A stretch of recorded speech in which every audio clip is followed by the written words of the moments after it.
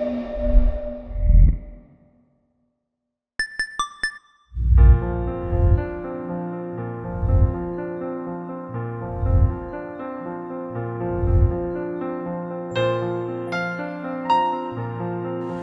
think the work that is being done by AAKP is so critical to patients all around the country. Their ability to advocate on our behalf ensures that everybody understands the impact of kidney disease and what they can do to help us. Now everybody is fully understanding that to achieve a better quality of life, you really need to listen and take into consideration what the patient views as a better quality of life for them. I always have fun at an AAKP event. How could you not have fun? You're with people who understand completely what you and your family are going through. So it's not just for patients, AAKP. AAKP should be for the family of patients, because when a patient has kidney disease, the family has kidney disease. Belonging to an independent advocacy organization like AAKP gives me the confidence that I can represent them and people living with kidney disease to represent them honestly. Our objective over the coming decade is to reach people around the globe and not just limited to the United States, because kidney disease is a universal disease. They encourage patients to be the voice for their care and treatment. And I don't see that as much in other organizations. And I feel like that is so necessary for patients to feel like they have a voice and they can make change in regards to their care and treatment. I think the AAKP, by being a patient-oriented group, impacts not only the medical devices, but pharmaceuticals and pretty much anything that's to do with the patients, because those companies will respond more to a patient than they will to a doctor, I think. It's important to be a patient advocate because to whom much is given, much is required. I was given this gift of life back in 2008 by my donor, Leanne, rest in peace. She was a deceased donor. So now if I can use my voice and use my platform and influence to impact lives, and my favorite word, why not? And why not become an organ and tissue donor today? We spend a lot of time here, particularly in DC, in the nation's capital, talking with staff, with the legislators, and trying to help them understand exactly what the patient perspective is on anything that's kidney or renal related. It's a great honor to be able to do it. Our numbers are growing, and part of our strategy is for them to understand that we will come and visit and talk with them, and we represent the patient voice, and we want that to be heard, and that's how we do it.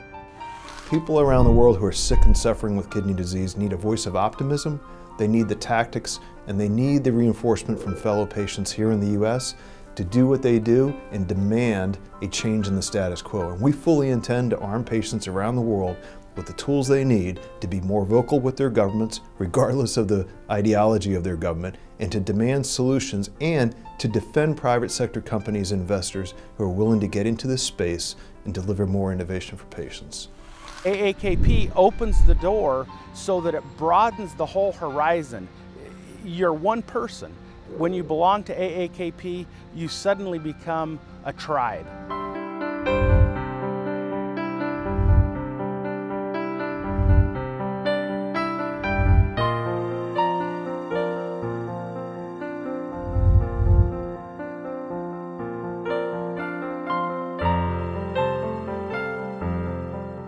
Welcome to today's HealthLine webinar, the latest in our COVID-19 series, Taking Care of Your Dialysis Access During the COVID-19 Pandemic, hosted by AAKP's Center for Patient Education and Research. I would like to give a special thank you to our webinar sponsor, Avenue Medical, and we'll hear from them a little bit later in the presentation. AAKP is the nation's largest independent kidney patient organization, and we are vigorous advocates for the right of patient consumers to choose the therapies that align best to their personal aspirations and life goals, including kidney transplants and home dialysis. AAKP's HealthLine webinar program falls under our Center for Patient Research and Education, We believe patient and caregiver education is an integral part of treatment and protection of patient lives, and we work to ensure that patients remain at the center of all kidney research and policy that impacts their lives. This includes federal policies and private sector innovations that impact healthcare services, assistance programs, and access to new products and services. This is especially true during national emergencies such as the coronavirus pandemic, because kidney patients are considered among the most vulnerable populations. At this time, I'd like to introduce AAKP's president, Richard Knight. Richard is a former in-center hemodialysis patient who received his kidney transplant 14 years ago. Richard? Thank you, Erin. First, I would like to thank everyone who has shown a concern for kidney patients and the threat of the COVID-19 and who joined us on the call today. Our accesses, be it a fistula, a graft, or catheter, they serve as our lifeline to good dialysis treatments. All of us with accesses deal with the challenges they present. Shortly, you'll see where I'm pictured with a Dr. Berlin back in 2018 when we discussed fistulas on his Doctor Radio show. We've had a long history and concern about accesses for our patients. Today's webinar will bring you information for caring for your dialysis accesses during this pandemic. We've arranged and hosted today's webinar because AAKP for 50 years has served as an independent voice of patients, and we take our role in educating patients and providing insights into their concerns to policy leaders. We take that role very seriously. COVID-19 is a serious threat to all Americans, especially with those with underlying health conditions and who are immunosuppressed, like kidney patients. I pray for everyone who is or who may face the threat of this disease. Many of you have registered for this program, have sent in great questions for Dr. Kramer and Dr. Beathard, which they will answer at the end of their presentation. But I'm asking all of you who are listening and watching to stay connected to AAKP and share your involvement in our online efforts. Because although our reach is growing, we believe that we need to educate more patients about how serious this virus is and the threat they face, and we need your help in doing that. I will now ask my fellow transplant recipient, AAKP Chair of Policy and Global Affairs, and immediate past President Paul Conway to say a few words and talk about our survey research. Paul? Hey, thank you very much, Richard. For the Center for Patient Education and Research, probably the most impactful thing that we've been able to do over the past several months is to reach directly out to kidney patients through a series of survey mechanisms that we have through the Center for Patient Education and Research. And these are called flash surveys and tracking surveys. And we harvest information from patients on what their primary concerns are. We formulate them into questions, and then we broadcast it out to a much wider audience to survey them on the depth of that concern. You will see these come from time to time. We encourage you to participate in those, because what we specifically do with the information that we glean from that is we provide that to policymakers, both in the executive branch, HHS, and also on Capitol Hill. They're very impactful. It gives people a sense of what's happening in real time. And during the COVID-19 crisis, it has been instrumental in communicating the lack of knowledge that patients have or are receiving from providers, and helps arm patients with information from the CDC, from the fine medical team and advocates that you're going to listen to today in their presentations, to help patients ask the questions they need to ask, and to let policymakers know and providers know how they could help us as patients do a better job managing our care in the midst of a crisis.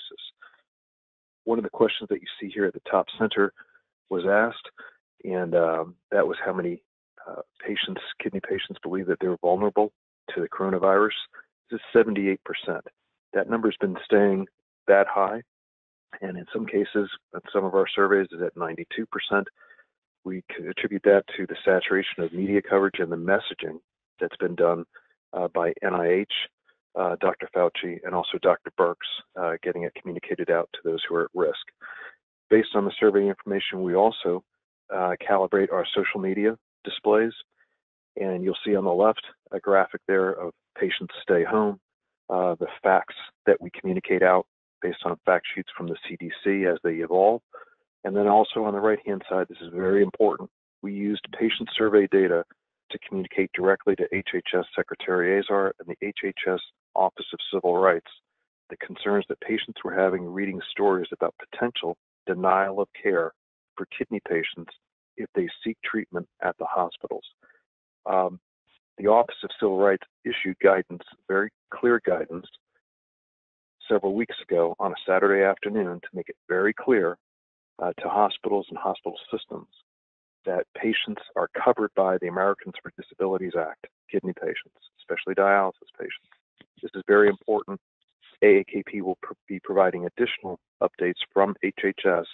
They'll be on our social media pages so everybody knows what they have a right to as a citizen who happens to have kidney disease. Thank you very much, Richard, and thank you for everybody who's joined the call today. Thank you so much, Paul. I'd like to now introduce our first guest speaker, Dr. Ari Kramer. Dr. Kramer is an assistant professor of surgery at Spartanburg Medical Center, where he has served as the principal vascular access surgeon for the establishment, maintenance, and surveillance of hemodialysis access since 2005. His service provides an array of traditional and minimally invasive dialysis access options to patients with renal failure in much of upstate South Carolina and lower North Carolina. His professional accomplishments include teaching awards, national podium presentations, educational seminars, peer-reviewed journal publications, ongoing participation in quality improvement projects, and emerging technology trials focused on improving care for patients with renal impairment. Thank you so much, Dr. Kramer, for joining us today, and we look forward to hearing your presentation. Well, thanks so much. That's quite an introduction, and I'd like to really begin by thanking AAKP for including me in this presentation. It's really an honor to be sharing time with all of you and the distinguished panelists who will be following and who have led off, who have provided innumerable hours and incredible service, creating better resources, healthcare opportunities, and quality of life for the community of renal patients. I think, as you've all touched on already, it's a particularly poignant time to be discussing access care. Clear messages and communication about how to protect ourselves, our families, our communities have been changing almost daily. There's great fear, it's palpable, and there's great concern, and it's shared by us all. It's demonstrated by the survey you just heard. And in view of this pandemic, I think that we need to focus our efforts and refocus our efforts, honestly, on the actions that we as individuals need to do to control our personal destiny and return just a measure of calm and confidence in our day-to-day living. So with that said, let's get into it. The hope is I can give you some insight and some hopefulness that you can remain safe and utilize resources available to you to recognize problems and avoid potential problems that can lead to emergencies. I want to just touch on some brief concepts that you'll hear again and again reiterated throughout the rest of this program and in much greater detail that I think you'll find consistent with things, in fact, you already know.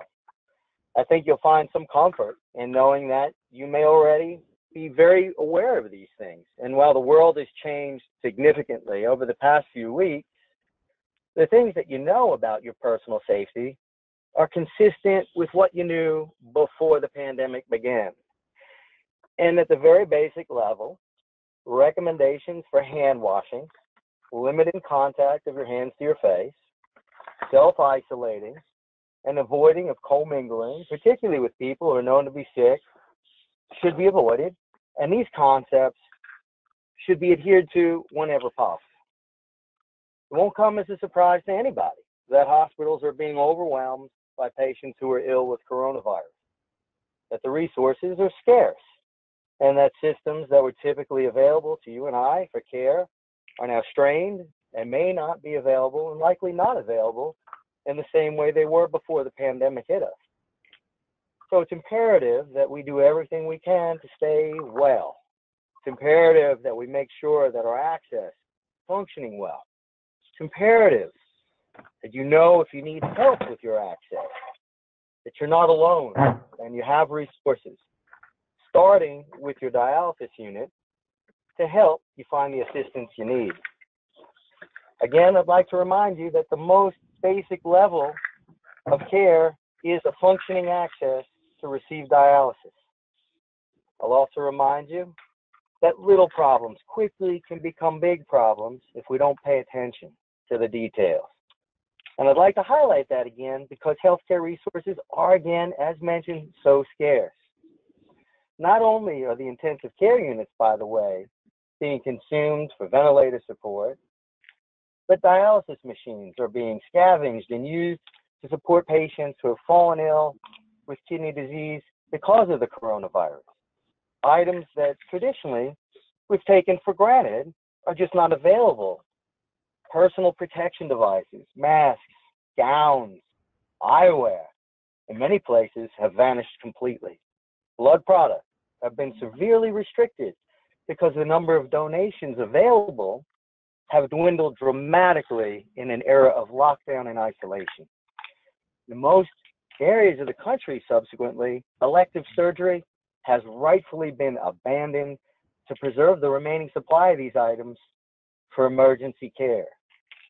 But that doesn't mean the pandemic's going to go on forever.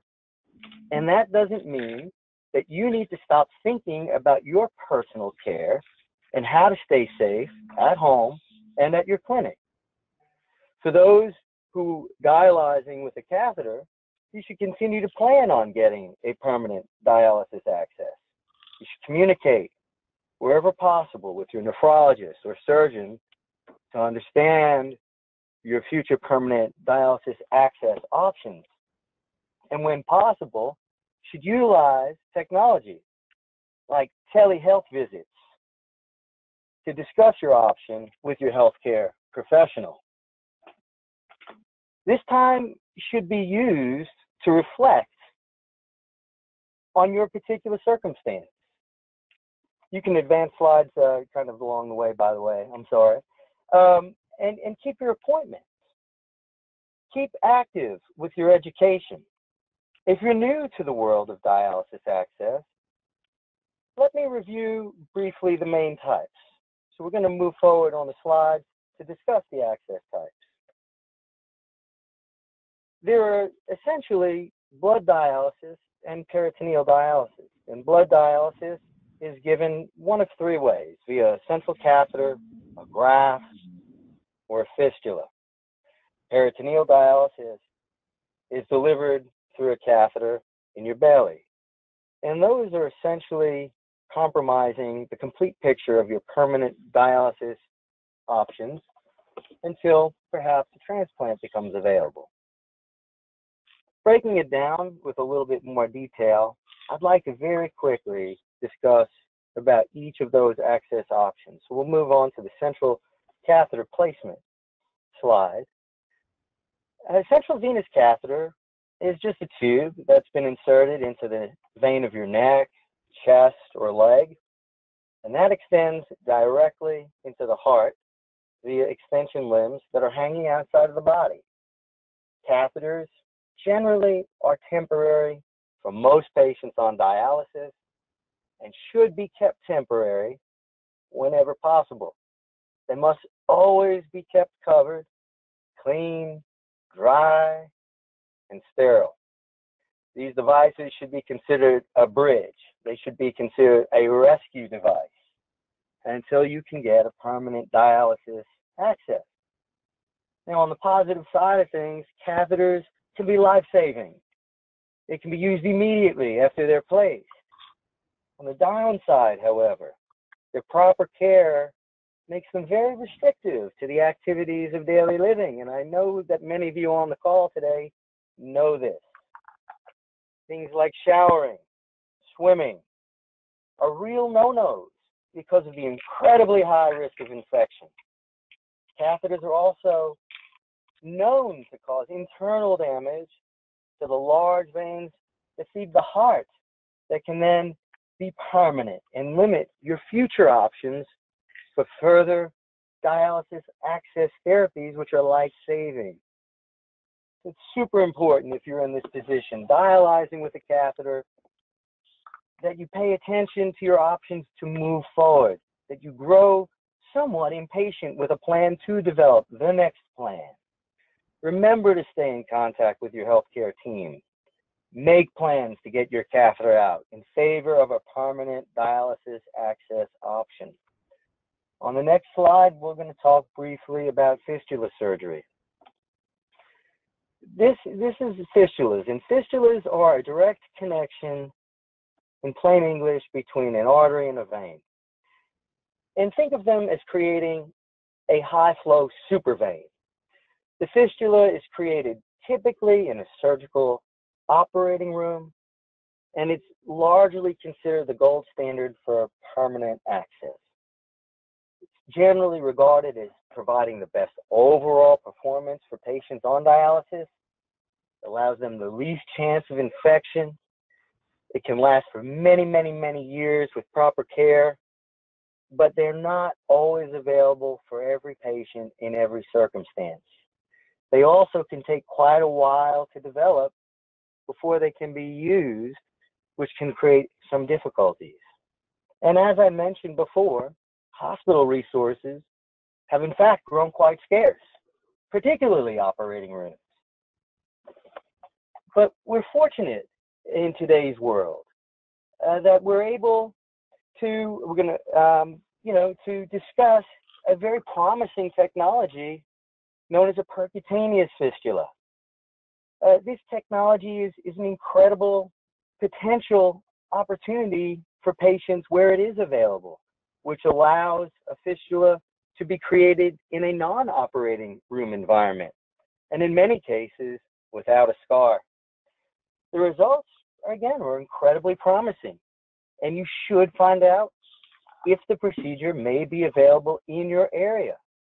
It's something in this lockdown era, with the uncertainty about how long operating rooms will be unavailable, is an unknown. This may be a potential to create a permanent access in a non-traditional environment. So again, follow up with your healthcare professional to move on from a catheter-based therapy if it's available to you. In some cases, we'll advance to the next slide, you may be offered something called a graft. And a graft functions very similarly to a fistula. It too is a permanent dialysis access option. And a graft, like a fistula, is also a direct connection between an artery and a vein, but instead there is a connection or a connecting tube that is synthetic that makes the leap between the artery and vein. It's like a bridge. And that tube then carries the blood to the dialysis machine, and it, in fact, functions as your access. And typically, again, a graft is performed in the operating room, and it is fairly usual for a graft to be able to be used in roughly 2 to 4 weeks after it's inserted. But under very special circumstances, there are specific graft types that might be able to be used immediately. Again, not everybody is a candidate for a graft. And grafts do carry a higher risk of infection, and they do have an increased clotting risk when you compare them to fistulas, but they are far, far, far superior to a venous catheter. I'm going to advance again. And now lastly, we're talking here about peritoneal dialysis.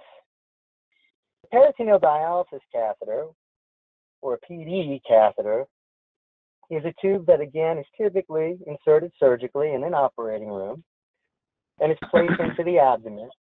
And this allows a very specialized fluid called dialysate to soak up waste products of your metabolism and then be emptied out of the body. And that's how this form of dialysis works. Dialysis in this occasion typically happens at home. Once the catheter is placed, it can be used in some cases immediately again, but more often in the general setting, it's about 2 to 4 weeks after placement.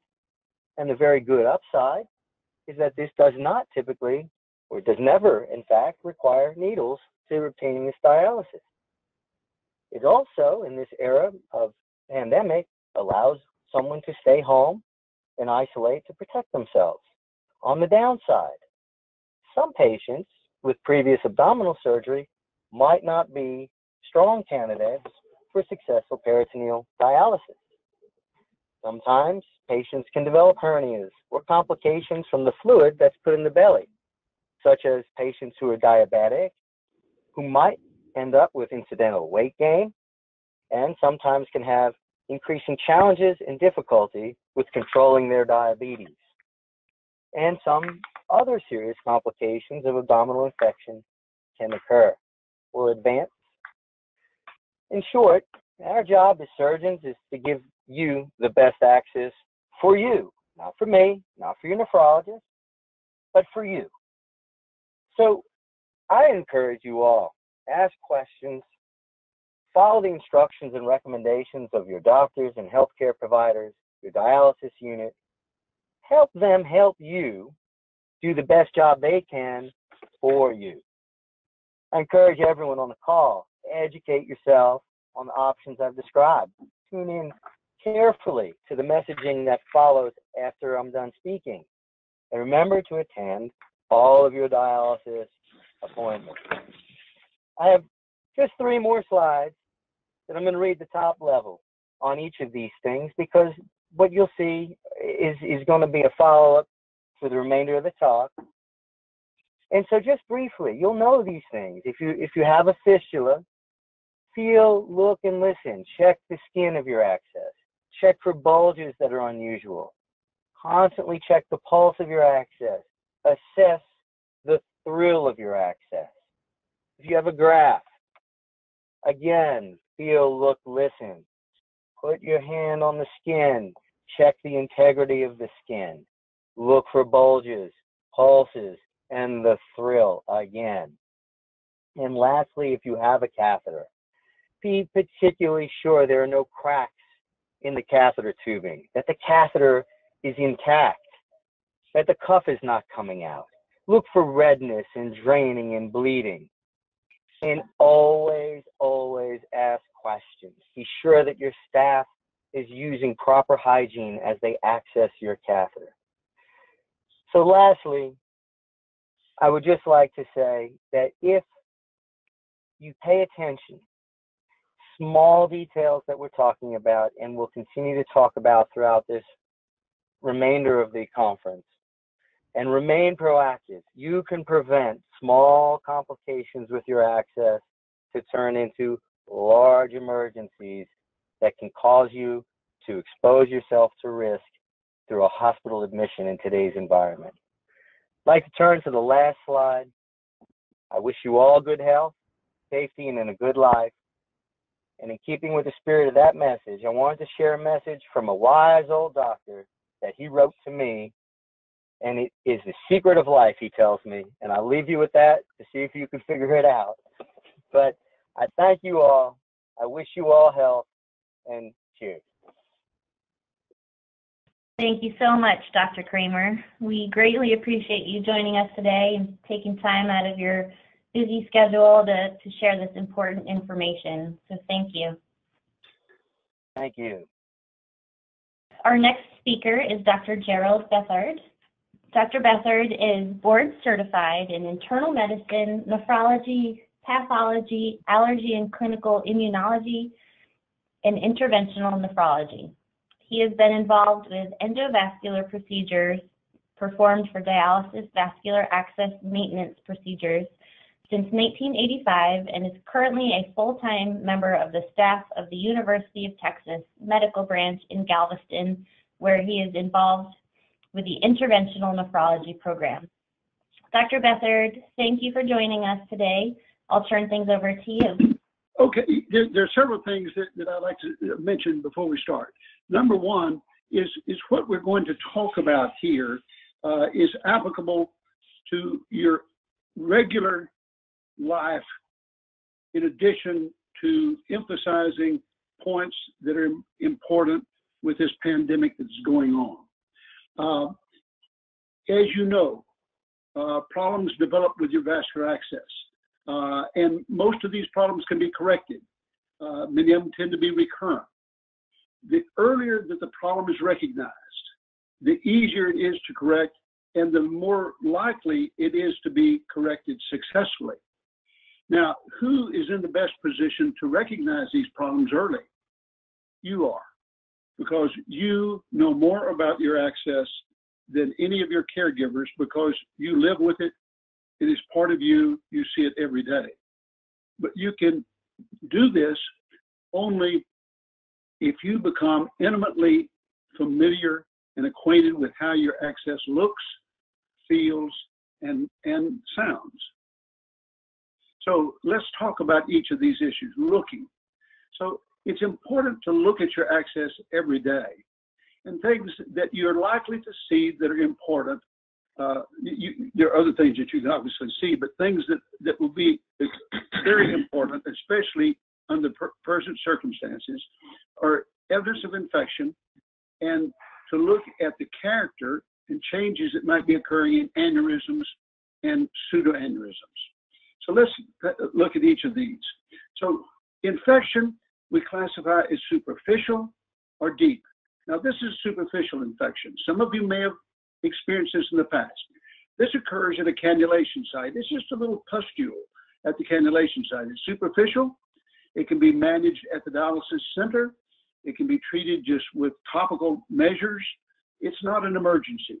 It's not anything, it needs to be addressed, but it's not something that needs to be worried about in extreme fashion. It's not an emergency. On the other hand, a deep infection is quite different. This is an infection that is beneath the skin. It's around the access, more commonly seen in association with grafts, and it's characterized by swelling, redness, pustules, pain, and not necessarily all of those, but all of those to some degree. And this represents an emergency. You need to, if you recognize this as being present, you need to call your nephrologist immediately. Now, in going through this, I'm going to emphasize that some of these problems are emergency. And the reason that I'm emphasizing that is under the current circumstances in which we are living, the hospitals are trying to limit the care that they give to emergency problems. Now, there are all types of emergencies, and dialysis access problems can definitely be an emergency. They can be life-threatening. Because they're life-threatening, they are by definition emergency. This is one of them. This is an emergency. It needs immediate care. Now, aneurysms or pseudoaneurysms. Most of you will see some of these to varying degrees. Do they need to be treated? Do they need to be addressed? Yes, in some instances, but not always. Whether they need to be addressed or not depends on the characteristic of the skin. So we see three categories here. At the very top is just an aneurysm. It's a bulging area. The skin is intact. There's no loss of pigmentation or this sort of thing. It just needs to be watched. These are frequently caused by poor cannulation techniques. And so rotating needle sites will often be important for this. In the middle section, we see a somewhat larger pseudoaneurysm, and we see, because this is a patient of color, we see some depigmentation. Again, the skin is intact, and this does not represent an emergency. It may not even need to be treated. Again, rotating needle sites can be important for this. In the bottom panel, we see the same types of things, except here, now we're seeing ulceration over the access. You may see some spontaneous bleeding, just bleeding from that ulcer. This represents an emergency. These things can rupture, and they can cause very serious problems and even death within a matter of, literally in a matter of minutes. So this represents an emergency. Beathard. Yes. Dr. Beathard, I was going to ask you, when I talk to my patients who have, these findings, particularly in this, I generally, patients get a little concerned because they're looking at, the skin, the pigmentation, et cetera. I often tell people if you can pinch the skin over their arm, over their fistula, that you're probably going to be in good shape. But if it feels more like a knuckle and you can't pinch the skin, that's kind of where you're getting a little bit more concerned. Do you find that helpful? Yeah, absolutely, absolutely, and that's a very good point. Now, one of the questions, if you cannot pinch the skin, that may not necessarily be an emergency, but it certainly is an indication that needs to be addressed, especially if this is a graft, because you have to realize that if this is a graft, at that point there's a defect in the graft. There is no graft there. The only thing there is the skin. If that skin is tissue paper thin, that's all that exists between your blood in the access and the blood escaping from the access. If it's ulcerated, then that skin, not only is that the only thing preventing bleeding, now the skin is defective and it can rupture very quickly. So that's a good point. Yes, see if you can pinch the skin. Okay, now let's move to feel. Now, when I say the word feel, I want you to think in terms of two issues. First is what you feel, the sensation you feel coming from your arm or especially your hand. And here, is your hand cold? Is it numb? You're having pain in your hand, this sort of thing. The second issue is feeling of your access yourself with your other hand, reaching over and feeling of it. So let's consider the first one first. Okay, so coldness, numbness, pain of the hand. These are symptoms of poor blood flow to your hand associated with your access. We refer to this as ischemia. That's the medical term that means poor blood flow to an area, ischemia. And it suggests the presence of what we refer to as dialysis access steal syndrome, or sometimes we just refer to that as steal. The access is stealing blood from the hand, and that puts the hand at risk. Now, this can occur immediately or in the first few weeks of after access creation, or it can occur at any point afterwards, even years after access has been created. Next slide. So now, just cold hand. If you have cold hand, pale fingertips, as you see in this image here, the first thing is you need to see, do you have it on both hands? Now, many of you will notice that you do have bilateral on both hands. Both hands are kind of cold and kind of pale at times. That does not mean poor blood flow related to your access.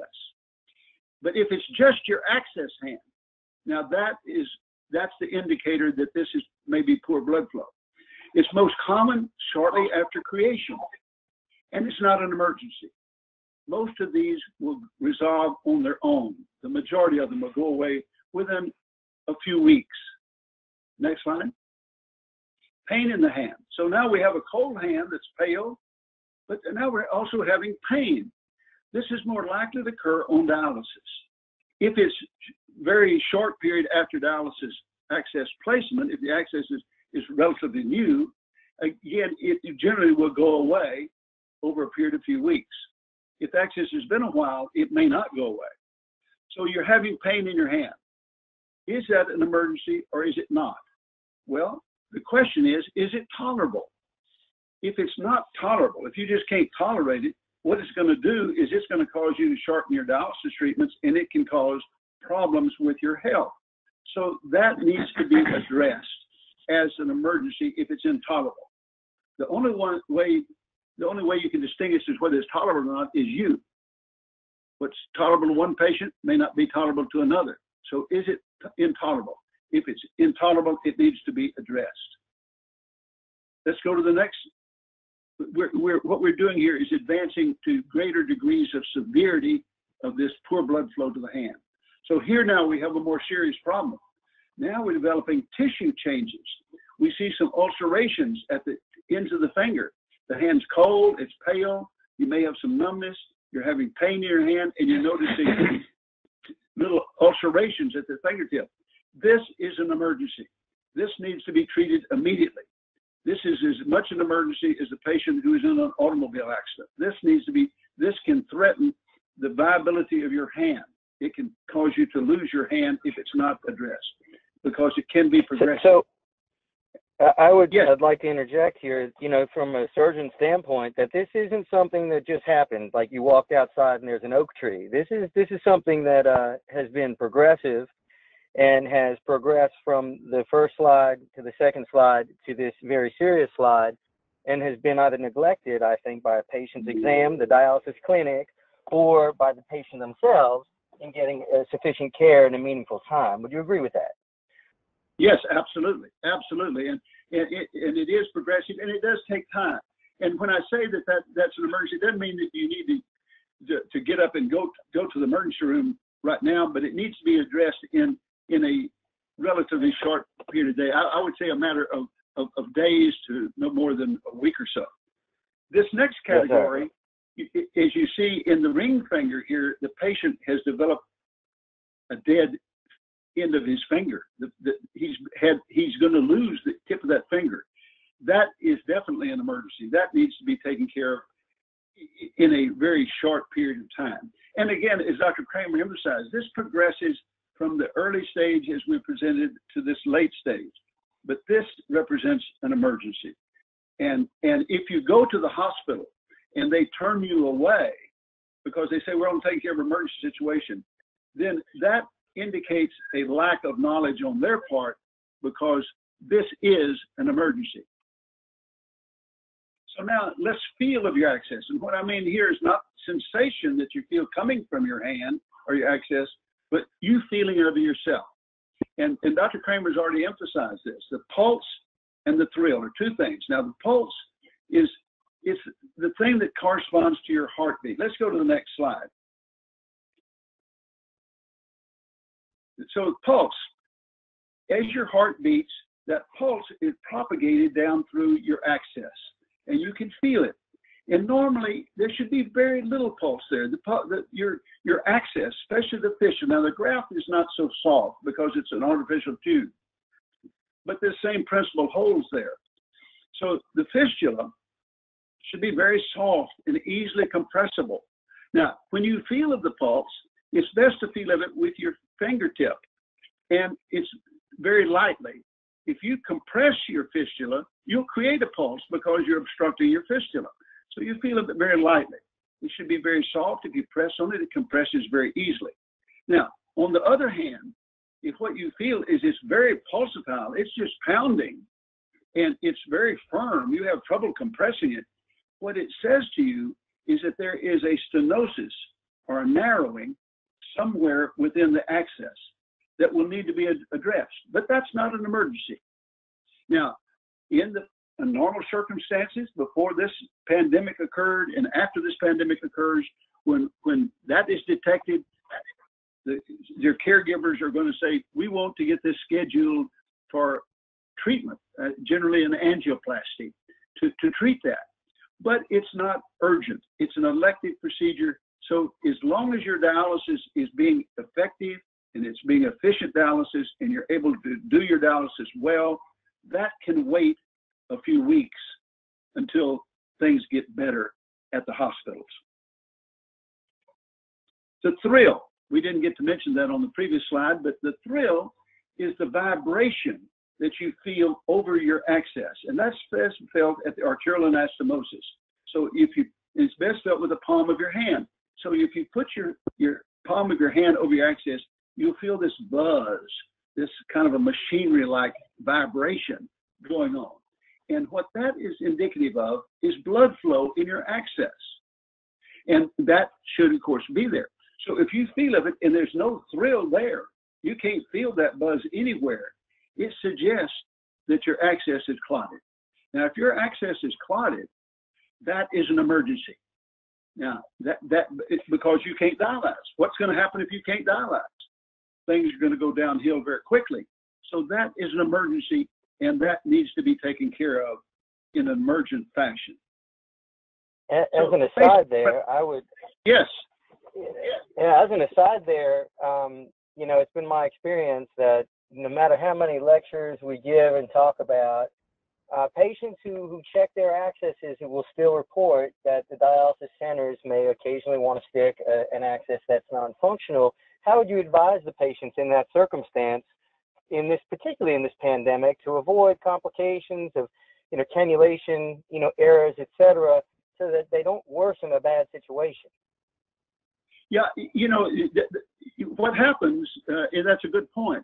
When you go to the dialysis unit, as you know, the shift is changing, and everybody, of course, wants to get on dialysis so they get off as quickly as possible. And so the staff of the dialysis center is trying to get everybody on as quickly as they can. And they should, but many times they don't examine your access very well before they try to cannulate it. Now, if you have already examined it yourself and you detect there's no thrill, before they cannulate it, before they try to cannulate it, you say, oh, wait a minute, I don't feel anything here. I used to feel a good thrill or a buzz in my fistula, and it is gone. I need for you to check it before you cannulate, because I think it is clotted. If it's clotted and they cannulate it, it does increase somewhat your chances of getting infected. So let's go to the next slide. So now we've talked about looking and feeling. Now let's talk about listening. Now listening may not be quite as important, but many of you have a stethoscope, and many of you have been shown, how to listen to your access. And this thrill that we feel, we can also hear, and we call it a bruit. Now it's spelled B-R-U-I-T, but it's pronounced like B-R-U-Y, bruit. It's a French word, and we hear that buzzing sound when we listen, and it should be very low pitched and continuous. And I'm going to try to mimic that sound. It's continuous. Now, if you listen and it's high pitched and not continuous, like that suggests that you have a narrowing or stenosis somewhere in your access that is limiting the blood flow. Next slide. So we have the pulse, the thrill, and the bruit. These are all things that you can feel and hear. And the point of this is to detect the presence of a narrowing or stenosis within the access, because that narrowing, it can be progressive and eventually lead to thrombosis or clotting of your access. And the reason why we like, under normal circumstances, to get that taken care of in an elective fashion is to prevent thrombosis, which, because the thrombosis occurs, now we have an emergency situation. So we like to do it prospectively as a preventative. And the earlier, yes. I'm sorry. Yeah, I would like to say, when we talk to our patients, in this regard, I think it's kind of easy, to really think of these things away from dialysis for a moment. Think of a highway that's near you that's supposed to be 3-4 lanes, and everyone's doing, 60, 70, 80 miles an hour, whatever it is, and then you get down to one lane. That's kind of where you see these changes, and what you don't want is a complete traffic backup. And I think that kind of resonates with people, that they can see that. That the cars are stopping, and the cars are red blood cells. Yes, exactly. And the earlier that's treated, the more likely we are to prevent thrombosis. But now let me go back to that slide just a moment. Now we're in a unique situation now with this pandemic. So if we just have stenosis, this narrowing, and you're able to dialyze effectively, your dialysis is going okay, you're not having trouble with your dialysis, it's okay to wait. Now, under normal circumstances, we wouldn't want to wait. But in the circumstances in which we exist, which is unique, it's okay to wait. But if it clots, if it thromboses, then we can't wait. Then it becomes an emergency. Next slide. So if we just look at these three things together, normal, the pulse should be soft, your access should be easily compressible. With narrowing or stenosis, there's a strong pulse. It's pounding, it's forceful. The thrill that you feel, the buzz, normally it's diffuse, it's soft, it's continuous, it's machinery-like. With narrowing, it tends to be not continuous. It tends to be more accentuated. We didn't mention this point before, but at the point of stenosis, there's a lot of turbulence of blood flow, and you can feel a very strong thrill where you didn't used to feel one. Normally it was not there, but now it's there. That indicates the point of the stenosis. The bruit normally it's continuous.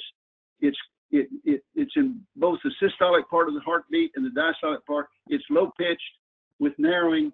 It tends to be discontinuous. It's short, high pitched, as we mentioned a moment ago. Next slide.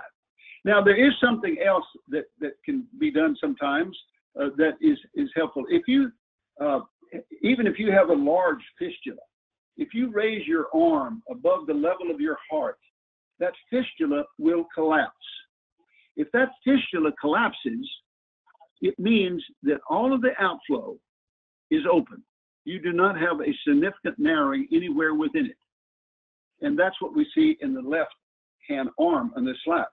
On the right hand arm, on the other hand, we see a excess that has a narrowing in it, a stenosis.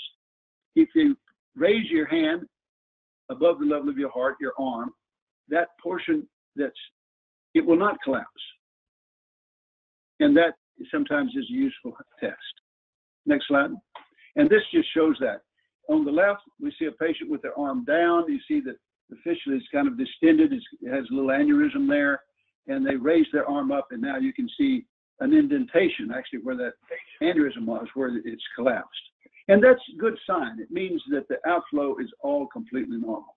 Now, there is a unique type of narrowing of your access that we call central vein stenosis. And I show this in a kind of a cartoon fashion. And the thing that is typical here, we see all the things that we've already mentioned related to this narrowing within your access, the stenosis. But a unique feature is swelling of your arm. If your access arm becomes swollen, it means that you have a stenosis or narrowing within a vein in your chest, one of the central veins. And that is very important, because if that closes off, then you're not able to have an access in that arm again, very likely. Again, in today's environment with the pandemic going on, the question is that an emergency or not? And that is going to depend upon evaluation by your caregivers. So if you notice your arm starts swelling, you need to let your caregiver know so they can evaluate it. They may feel that that's an emergency and that would need to be taken care of, or they may say, well, let's wait a week or two and watch it. Next slide. Next slide. So let's say a little bit about the catheter. There are two types of catheter. The acute catheter, as you see on the left, and the tunnel catheter.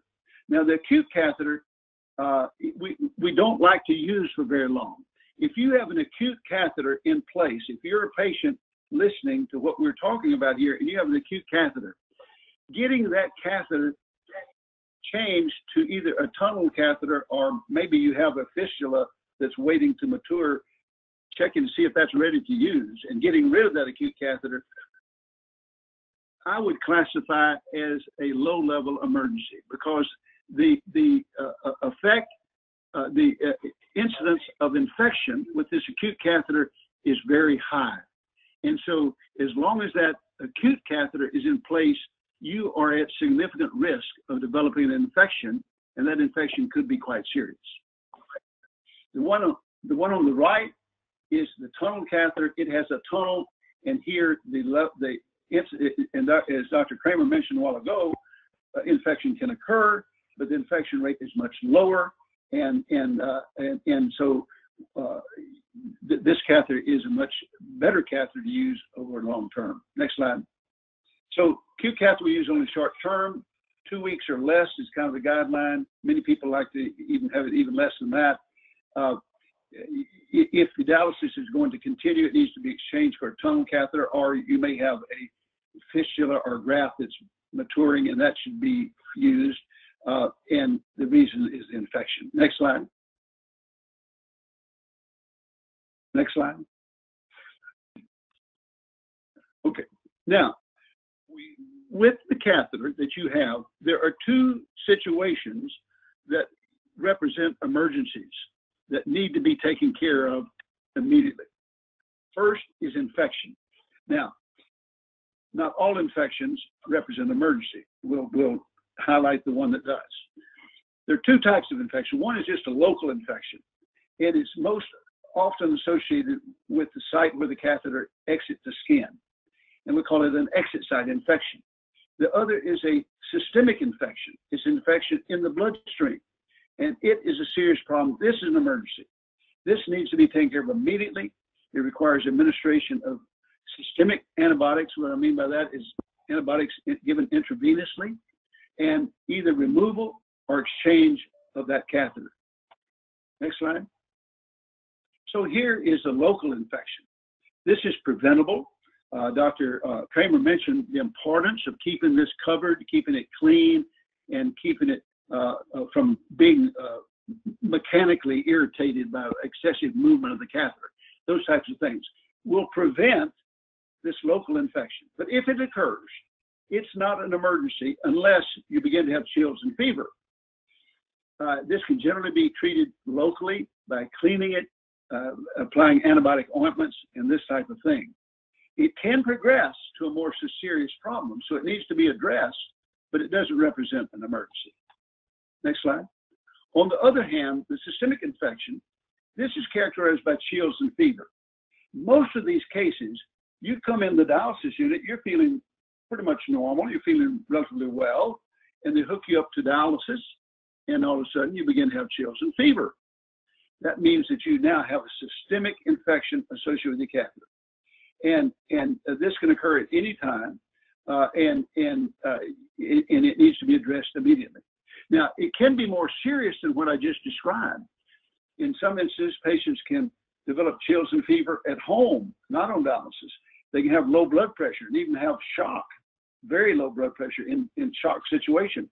And this requires hospitalization. And this, of course, is an absolute emergency. All of these cases, whether it be the one that just develops when you come in for dialysis with chills and fever, or the very more serious one associated with shock, levels of blood pressure, require intravenous antibiotics, hospitalization, catheter removal, or exchange. Next slide. Next slide.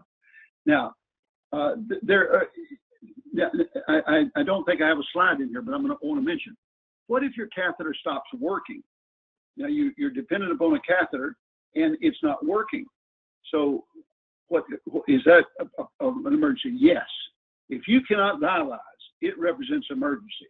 How long can you go without dialysis? A limited period of time. Therefore, this is an emergency. There are some patients in whom the catheter represents a permanent dialysis access. Not many, but some. But for most patients, the goal is to remove the catheter and move from the catheter to an access in the arm as quickly as possible. And so when the catheter is no longer needed, it's important that it be removed as quickly as possible. Now, that's under normal circumstances. So what about under the current circumstances with the pandemic? Well, we're saying we should only be treating emergency cases. So there's some controversy over whether what I just described represents an emergency or not. So let me paint this picture a little bit more clearly. You had the catheter, but you also had a fistula or graft.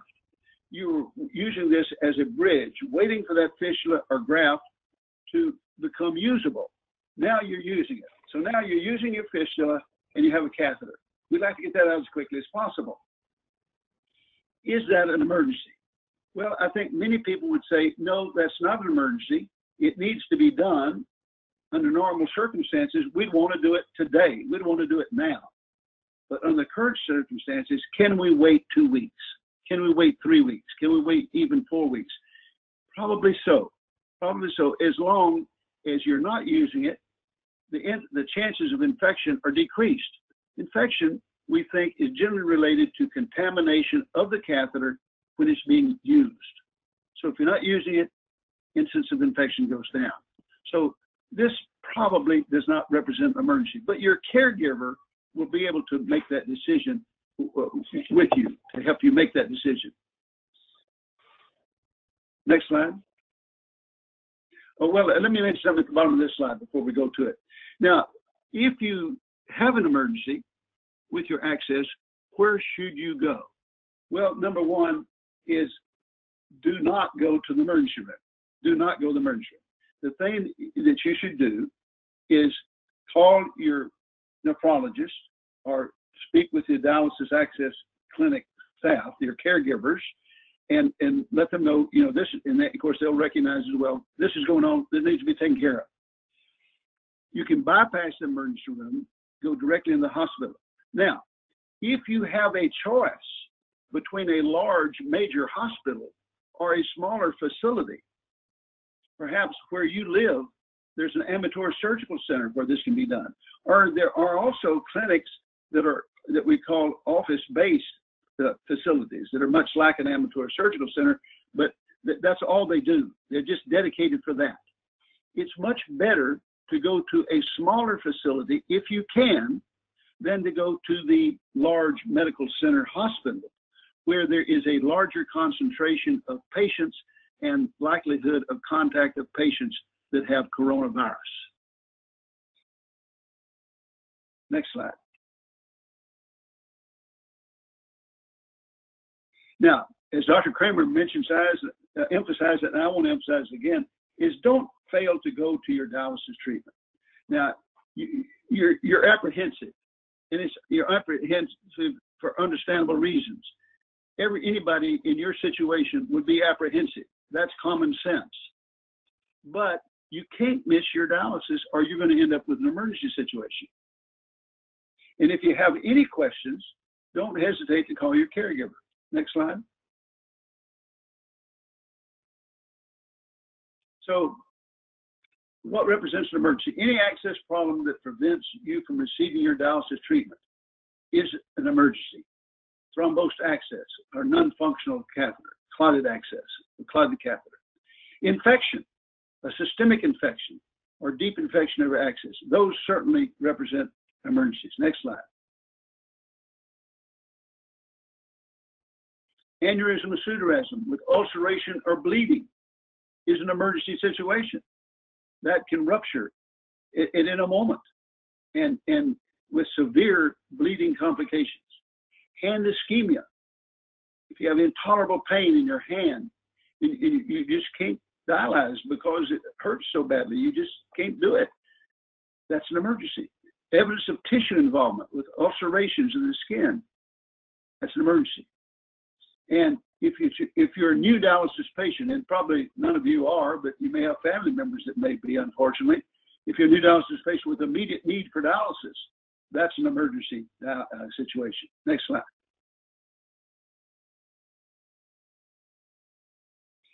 So what about presence of stenosis within access? If your dialysis can be done and it's effective, waiting to have the stenosis treatment is frequently possible. This is an elective treatment, and even under normal circumstances, it's not unusual for this to be scheduled a month in advance. But if dialysis cannot be performed, or if dialysis is not effective, it represents an emergent problem, and it has to be addressed.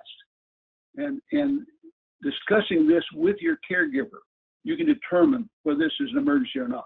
If it's an emergency, then that's what it is, and it needs to be taken care of immediately. If the hospital turns you away, they are in error.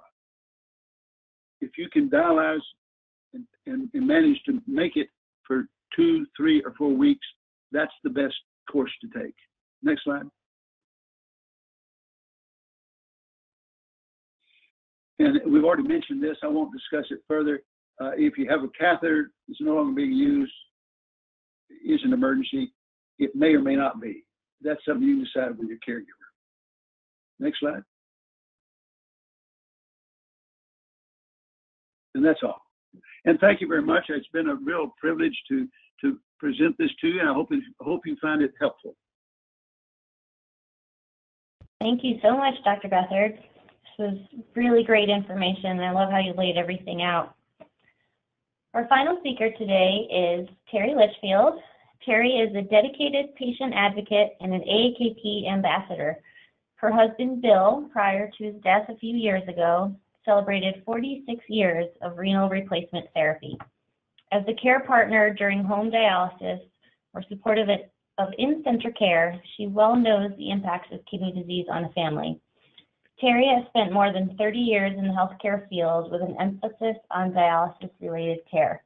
Best known for her outcomes research in disease management for renal disease and chronic kidney disease patients, she is the author of a number of publications in the field. Thank you for joining us today, Terry, and let me know when you're ready for the next. I'll take the first slide, and thank you everybody for listening today. From the House of Kidney, as you've heard from all the speakers, your access is key. And really, good dialysis is only achieved when you have good access, and your access is your lifeline. Richard and I sing the same song. And again, pay attention to your access. I'm going to show a few ways for you and your family members, whether it's a spouse or a son or a daughter. Next slide, please. The first thing is good hygiene. And I know through this entire COVID pandemic, everyone tells you to wash your hands. And I'm going to tell you again, wash your hands. Wash your hands and wash your hands again. Keep the skin over your access clean. It's really important to use good access hygiene, cleaning that access to lower your risk of infection and to also know your access. Our next slide. Dr. Beathard and Dr. Kramer also told you check your access every day. At the Litchfield House each Sunday, I would actually listen and examine my husband's access, and you will absolutely see changes over time.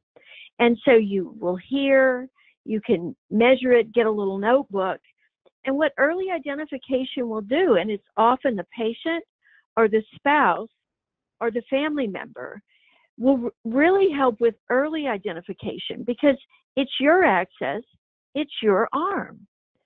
And so our next slide, especially about catheters, because patients that have a catheter, you just can't imagine the importance of keeping your catheter clean and dry. And I know it's very difficult, especially as we're approaching summer months. And I am a believer that patients get really cranky if they aren't able to shower or bathe. Sometimes you can take a kind of bath by sitting in a bathtub. But if possible, wear protective waterproof covering over your catheter. We used to sometimes instruct patients to wrap their upper catheter with saran wrap. Make sure the dressing is clean and dry. Check the skin around your catheter and be sure and tell your dialysis unit if you see any drainage or redness coming through, even if it's not a dialysis day. And be proactive, especially as we're in COVID. Ask for catheter care supplies at the dialysis unit, like dressings and tape, in case you have one of your bandages fall off of your catheter. Next slide. Take charge of your care. And I think this is an important theme with my husband celebrating so many years on dialysis. You have to take an active role in your treatment. Speak up and notify your kidney doctor or the nurses or the patient care tech if you see changes in your access, because it could mean the difference in the health of your access. And then my final slide. COVID-19 safety tips for dialysis patients. I know that the president and your governors and your mayors said to stay at home, but we have an exception for you. Go to dialysis. We'd like to ask you to stay home as much as you can. If you have family members or friends who could go to the grocery store or the pharmacy for you, have them do that. I know everybody, like I do, I love my grandchildren, but now is not the time to see your grandchildren. Stay home, stay safe, go to dialysis. If you do have an access-related emergency, you are going to maybe need to have care for it. Keep clean. Take your medicines as prescribed. If you haven't already obtained additional medicines, ask your doctor if it is possible for you to have an extra prescription of your major drugs. This is not a time to go off your dialysis diet. This is not the time to eat, drink, and be merry. Follow your dialysis diet because you don't want to cause other problems by going off your diet. If you have any access problems, tell your dialysis center, and if need be, they will contact your nephrologist. If your center says that your access needs repair, replacement, or maintenance, please go. And so that's the tips that I have today. And I thank you all, and I want everyone to stay safe. And when this pandemic is over, we'll be coming back to you with even more ideas. Thank you so much, Terry. That was fantastic. And thank you again to all of today's speakers. We do have a couple of questions that have come in during the presentation, so I will read those out loud, and hopefully one of our fantastic speakers today can respond. One of our questions is, states, I am a dialysis patient. I do dialysis 3 days a week for 3 hours each time. My question is, my arm access has an aneurysm bulging on my arm. My nephrologist and vascular surgeon doesn't want to help me fix my arm. I don't know what to do. So this is Terry, and I'm not the doctor, but I am gonna say something first. Is that, and I found this in a study I just recently participated in. What their arms look like means a lot to patients, and so the doctors have talked a lot about when an aneurysm is an emergency. And so one of the things is to be really honest with your surgeon and your nephrologist that the aneurysm is bothersome. And then, as Dr. Kramer mentioned, there are some new types of access for a fistula that actually is a percutaneous. It creates it without a surgery and surgical scars. Now I'll let the doctors answer, but I wanted to be really clear that a bulging aneurysm or pseudoaneurysm in an arm is bothersome for most patients. Yeah, I think that Dr. Beathard actually handled, the question, and it may have already been self-explanatory, but to reiterate, there's bothersome, and then there's, when medicine we describe as clinically significant. And so bothersome is what we would say in today's world, maybe just a cosmetic issue. But if you're not getting adequate dialysis because the blood is circulating around in that aneurysm, and you're having lab abnormalities, and you're not getting appropriate clearance, and your dialysis treatments itself are inefficient, you can end up in an emergency situation despite having clinical symptoms of the skin being breaking down, etc. But those circumstances honestly are less than, in my experience, than seeing what Dr. Beathard, I think, described very well. The ulcerated access, I think, in this time would be more concerning. If the aneurysm's not pulsatile, if there's good skin, and your dialysis is adequate, I would frame that as a more elective, consideration. Certainly, you keep your eyes on it for changes, the look, listen, feel, that might accentuate or accelerate your need for a more urgent revision.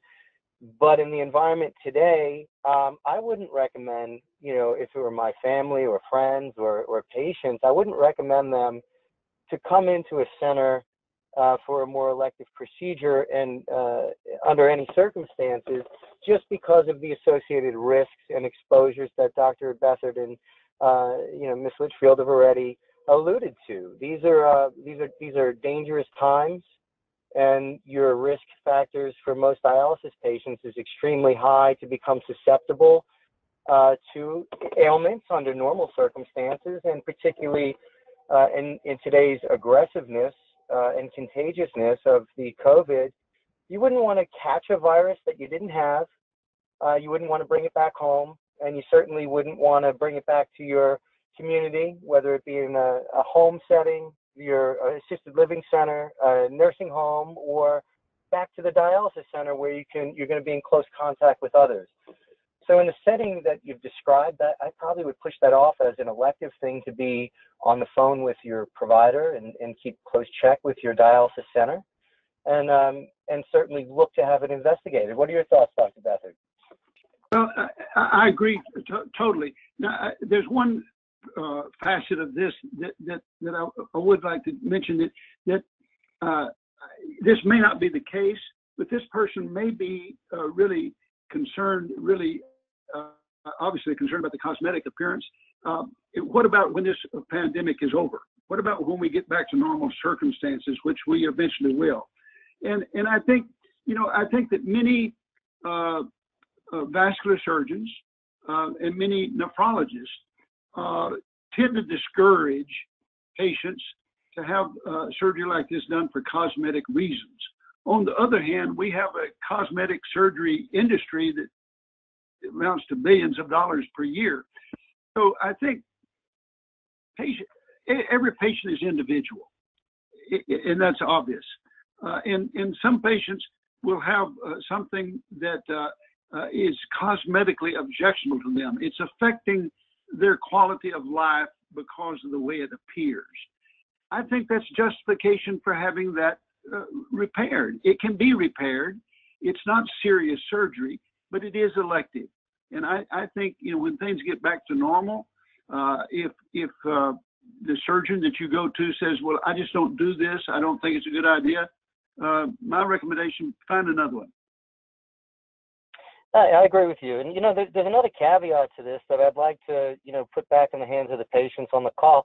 Make sure you're managing your blood pressure really well. I typically, we see these things that evolve, and a lot of it has to do with sometimes how particular patients are about managing their blood pressure, or encouraging their nephrologist to help them manage their blood pressure.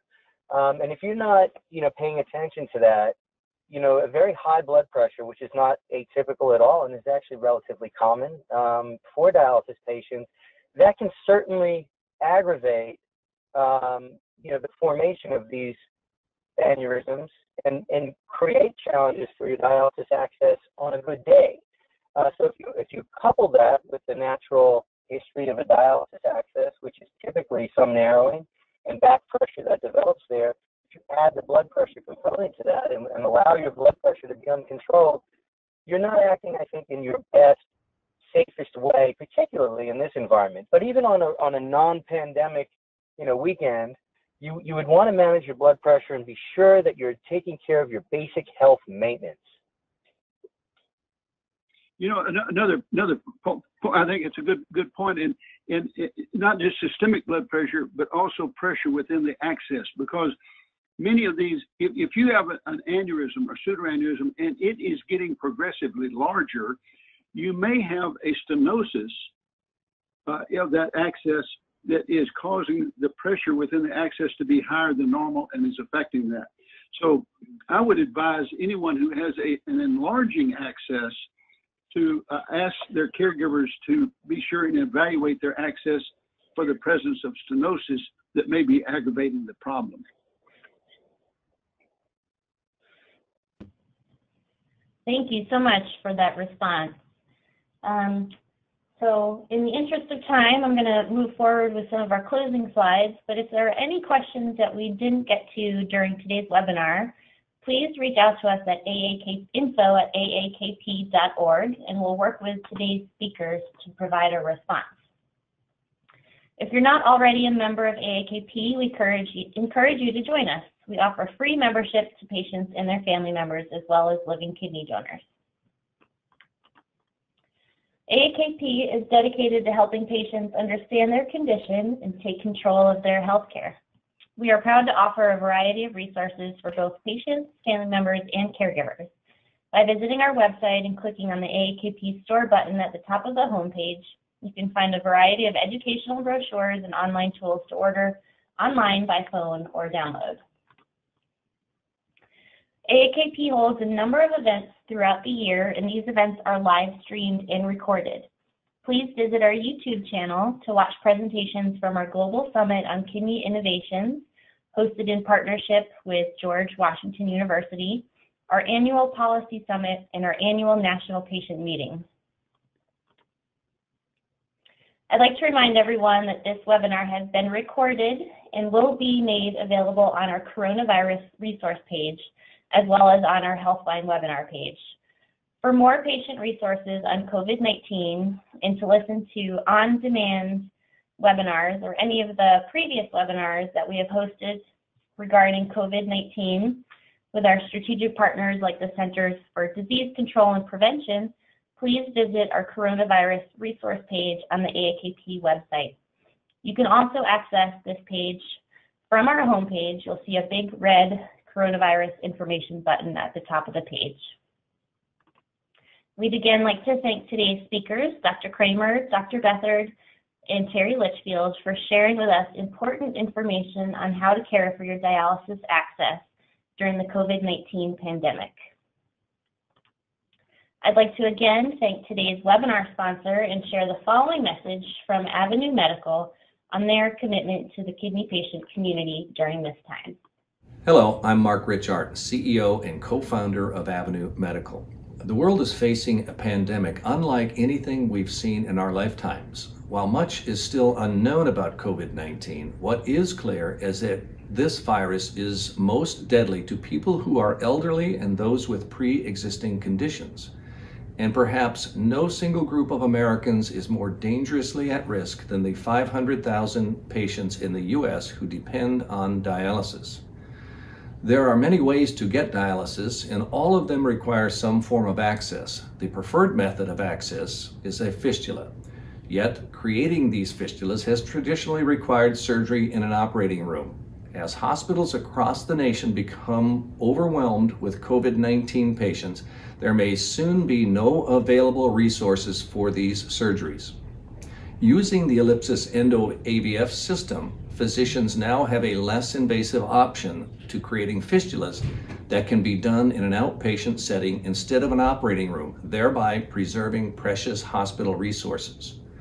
We are facing an urgent public health crisis, and Avenue Medical is committed to doing our part. We want to make sure the whole community is aware of the available options to reduce the strain on our local hospitals during this unprecedented crisis, without sacrificing the needs of some of our most vulnerable community members. We are passionate about doing everything in our power to give kidney patients the best possible care and quality of life. Stay safe, stay healthy. Thank you.